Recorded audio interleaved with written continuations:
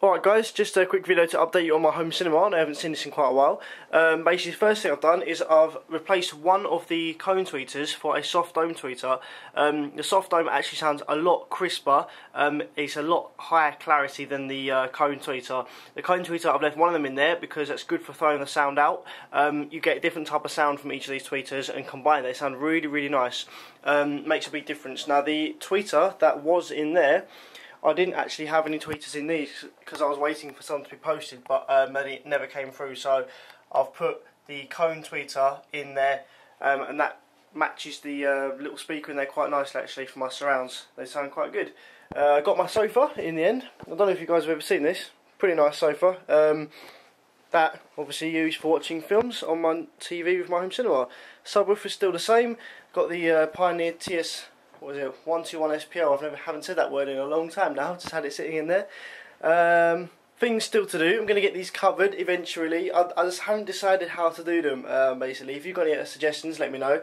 I was going to do piano black, but I researched how to do it, and it's really hard. It takes a lot of preparation, a lot of patience and stuff, and you can get it wrong very easily, so I'm not going to go down that route. Let me know what you think I should do on that. Also, my receiver, I'm still using my Sony receiver for all of the mids and highs, so everything you see here is connected to the Sony receiver apart from the subwoofer. The subwoofer is on the Technics bridged up.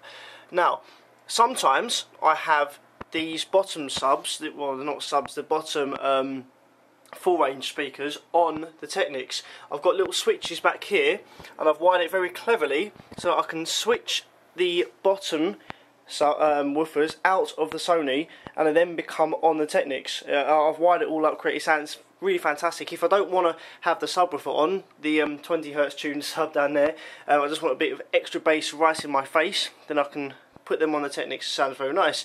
Now, I was considering upgrading the Sony to something with a little bit more power, a little bit more oomph. Now this thing down here is a Yamaha receiver. It's quite a high rated one. It was bloody expensive when it first came out. The reason I've got this is somebody I know's dad had this, and it's basically stopped working. What the problem is, it's a relay issue. The relay on the power supply board has failed, so basically it won't power on. Nothing actually happens when you press the on button, it just stays dead. That is a relay issue, so I know someone that can fix that for about 25 quid. So I got this for free, so for £25 I'm going to have a very powerful, highly rated Yamaha receiver, which would be very nice. And this thing on top I've actually got for sale. It's the Numark CDN95. It's a fantastic piece of kit. Dual CD player, DJ, mixer, etc. You can scratch, you've got effects, phaser, sonar, slide. You've got a beat keeper. It plays MP3 discs. It plays rewritables. It's a really good bit of kit. I want £200 for that. It retails at sort of like £450, so that's quite a really good price. It's in fantastic condition. It works perfectly fine. I'm just mixing on my laptop now, so I don't use this anymore. But yeah, once that gets fixed, that'll be hooked up, and then the Sony will be used elsewhere, probably. Not sure what I'll do with that yet. Now I'm going to talk a little bit about headphones. Now these are the Sony XB500s, okay? Where I work in Comet, a Comet store, so obviously I get to listen to and all different types of headphones all the time. When it's quiet I can just piss about and stuff. So I've tried all of the Beats headphones, the Beats Studios, the Solos, Solo HDs. Basically, none of them really impressed me as much as these. The Studios are very good. They're the ones with batteries in them. Because they've got batteries in them, they actually have like a little internal amplifier, so it makes it very loud. But because it's got an amplifier in it, it's got a crossover. So on the Beats Studios, you don't get any frequencies under 25 Hz coming through the headphones, which is really shit. Because headphones are fantastic at producing those really subsonic levels of bass that speakers can't usually produce unless you spend a lot of money. Now, if I play to you a 1 Hz test tone on my frequency generator from my mobile phone here, you can see that there is actually physically no crossover between the phone and the headphones. It plays a perfect 1 Hz. There you go, guys, look at that. Absolutely perfect 1 Hz. See that little speaker driver moving in and out in complete time. No chopping, no clipping, just real smooth movement. And that's the same with 1 Hz, 5 Hz, 10 Hz, any frequency. This driver moves perfectly. Now these are special long throw drivers for headphones. They sound absolutely phenomenal. The bass from these things is like nothing I've ever heard before, even from the Beats. You have, obviously because they're not amplified like the Beats, you have to turn them up, plug them into a receiver, and they really shine. They're fantastic headphones. I recommend them all the way. They do 4 different types. These are the XB500s. They do a smaller set, the XB300s, better for travelling. And then they do 2 higher rated ones, the XB700s, which are even bigger. They have even bigger drivers. And then these are the XB1000s, which are fucking enormous headphones. They have the biggest headphone driver that I've ever seen in any headphones at all. As you can imagine, the sound is phenomenal from the XB1000s. They're very big. The bass is about the same as these. The improvement in sound you get is the sound stage. It's like a complete hi-fi, real audiophile sound from the 1000s. These are the 500s. These are like a cross in between. They're very nice for hip-hop and kind of modern music. The XB1000s sound phenomenal on any sort of music. See that? Got a bit of 10 Hz going. That's 10 Hz through the little Sony drivers. They move bloody nice, don't they? Considering that is just a signal from a mobile phone. I've not got any amplifiers plugged into that whatsoever. It's just coming from my mobile phone. No crossovers. Fantastic. That's 20 Hz right there. And yes, you can change the name of the input on my receiver. It's pretty cool. Now, as you guys have probably guessed by now, I'm not one to follow a crowd. So when I thought of getting a tablet, the iPad was the last thing that I was thinking about getting. I did a lot of research. Now, this thing is the Sony Tablet S, okay? It looks pretty cool. Its design is awesome. It's like a kind of folded back design there, okay? Now, I'm going to tell you some reasons why I prefer this to the iPad, okay? Yes, the iPad is very fast, very responsive. You can do a lot of shit on it. But you can do more on this, I think, than you can on the iPad. It's got a lot more features. Now, it's Android based, so you can add all the apps, you can add widgets, you can customize your home screen however you like. You can get fantastic kind of water fish backgrounds. This is an active one. I can feed the fish by like tapping loads, and then all the fish come and start eating the blue food. Here we go. Yep, start eating it. Right. Now, one of the best things I like about this is it's got an infrared sender on the top here. So basically, I'm sitting on my sofa, I've got my PC, I've got my receiver, I've got my TV. I can control all of these guys just from the tablet. No need for apps or anything like that. The Sony tablet comes with an app for this. If I press down on the remote control app, it brings up like a little, this is a smaller version of it. Now, if I click on the one up here, that brings up the full version of the app. So as you can see here, I've got lots of different devices that I've already saved on the tablet. I've got my bedroom TV, my receiver, my dining room stereo, my girlfriend's TV, etc. So let's choose my TV, for example. Now, these are fully customizable. Basically, I can just change the volume on the telly straight up. Here we go, just push the volume up, down, and you can see the volume on the TV coming up and down, although I don't really use that. Program up, down, source, input, TV on, off. Whatever I want to do, I can do straight from the tablet. I've got all the other options on there as well, AVs. Now, the best one is probably my receiver. Oh, and you can do gestures as well. So the volume up, I can just swipe my finger up, and the volume goes up, down, etc. So let's go to my device list again and choose my receiver. And there we go.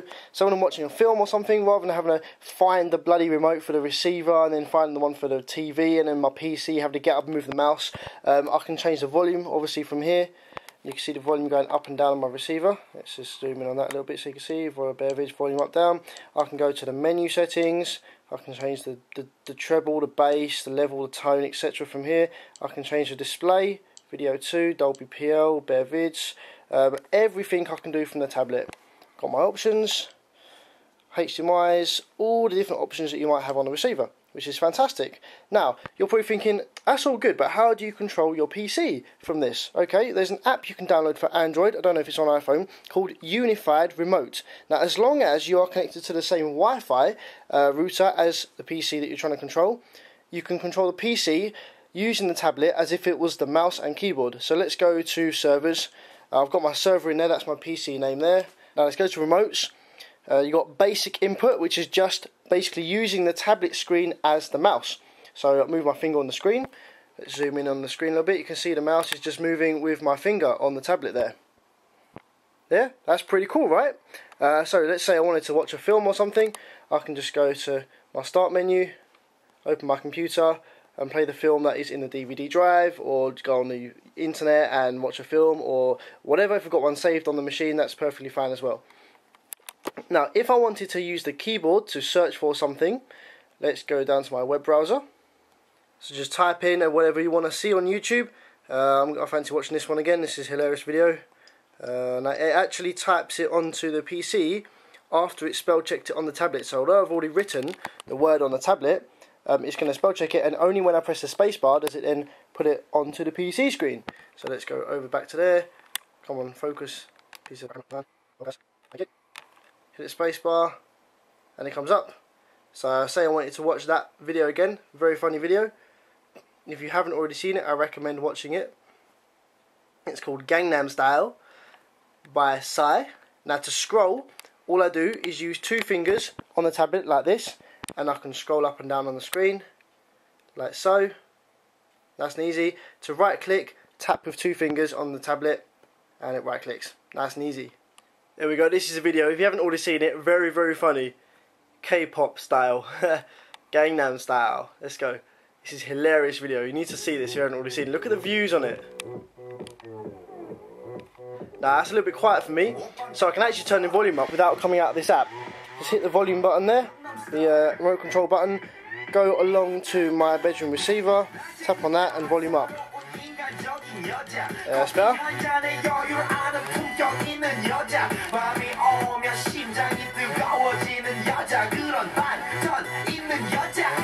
Also, because it's a Sony tablet, you've got PlayStation things, so you've got like old school Crash Bandicoot on here, which is jokes.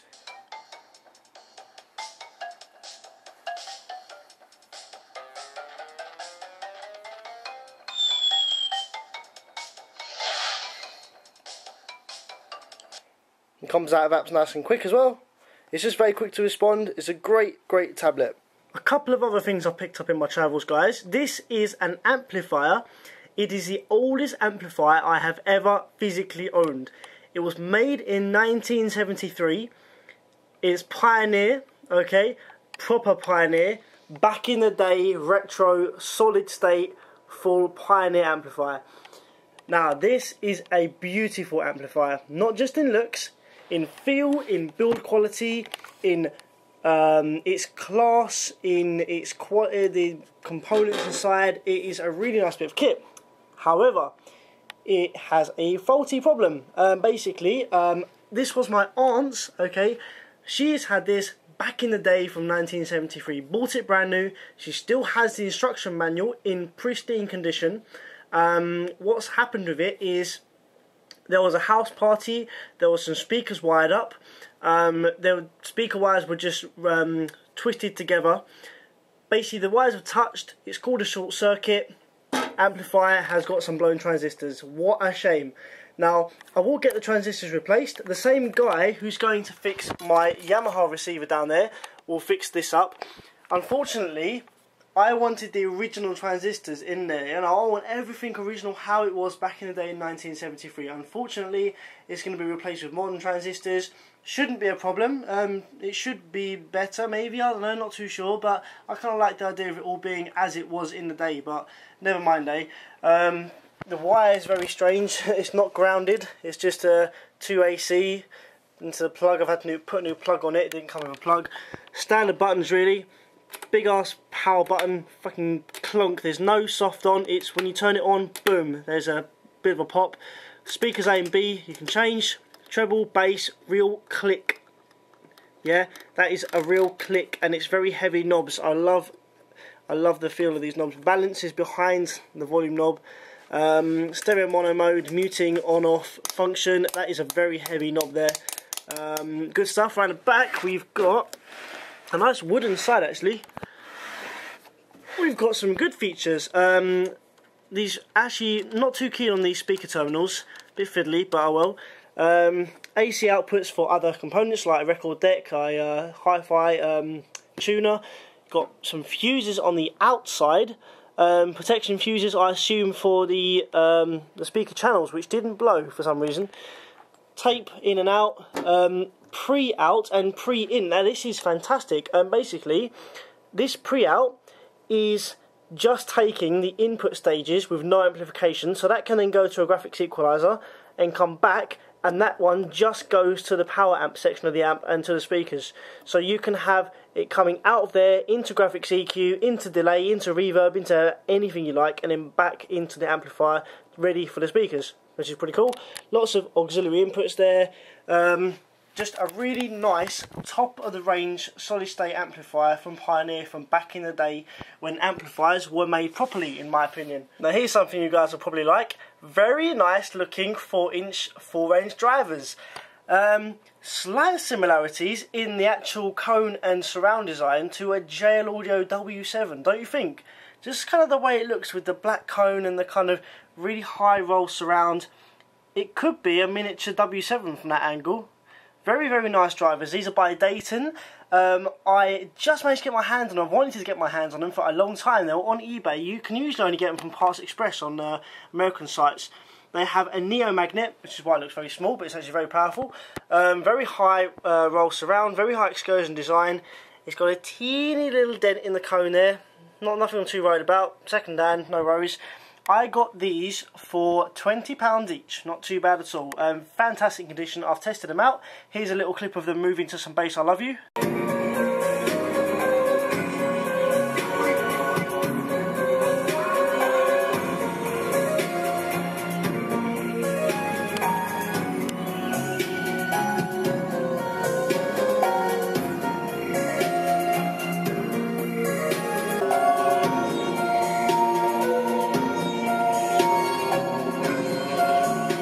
I originally got these to just replace the Rotel drivers in there because the Rotel drivers are very old.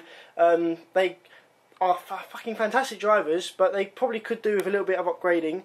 The sound's very good, but they do have a little bit of mechanical noise now in their age. However, these are a tiny bit too small. There's obviously some sort of size difference between an ancient 4-inch woofer and a new style 4-inch woofer. The gaps leave a little bit of air. The air farts out the side of them where they're not quite big enough to go in the gaps. And to be honest, running them side by side, the Rotels did sound warmer. They actually sounded more natural and less kind of, I don't know, modern and trebly. So these would go very, very nice. I'm thinking a little iPod dock project made from proper wood. I'm going to do proper T-line, a bit like the Bose waveguide system, possibly. Using a couple of these, a couple of dome tweeters. I think that will sound really, really nice. Yeah, awesome. Going to give that a go. A couple of you asked what's my TV. It is a Samsung 40-inch LCD. Nothing special, but it is top in its class. So of the Samsung LCDs, it's one of the best. I didn't have enough money to go LED when I was getting it. I've had it for about a yearish now. I work in Comet, I work in a TV store, so I see LEDs all the time, right up to the Samsung 8 Series 55-inch, 65-inch, which is a fantastic LED TV, as is the new Panasonic ones, but I haven't got that much money. So works brilliantly as a PC monitor for me. I'm perfectly happy with it. Awesome picture when I'm watching films, so no worries there. So stay tuned to my channel, guys. Got some car audio stuff. I'm going to sort out my subs in my car, get some new batteries, get a new head unit. That'll all be to come. I'm going to do some little interlude videos in the meantime, like this. Little things I've done here and there. Bit of stuff in my studio, just keeping you guys interested. Stuff that maybe you won't see from other car audio YouTube posters. I'm just going to do some fun stuff with audio and fun stuff with some technology. So just stay tuned. I've got some cool stuff on the way. So see you later, guys.